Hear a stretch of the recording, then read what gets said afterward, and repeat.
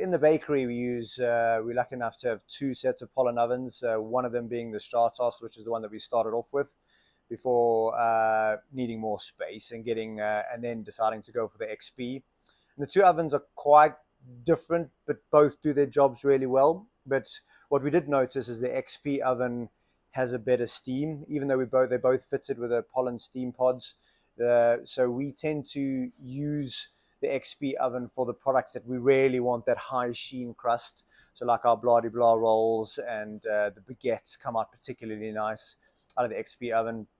The Stratos is a fantastic workhorse just for baking a lot of our miche loaves, our toasty loaves. So I'd say country and baguettes and the blah de blah rolls are particularly good in the XP oven. We also love the fact that you can pre-program the recipes in there, so you can open and close the vents automatically rather than needing to set two timers, which you do need to do in the Stratos oven. So it's more kind of automated, streamlined process in the XP oven.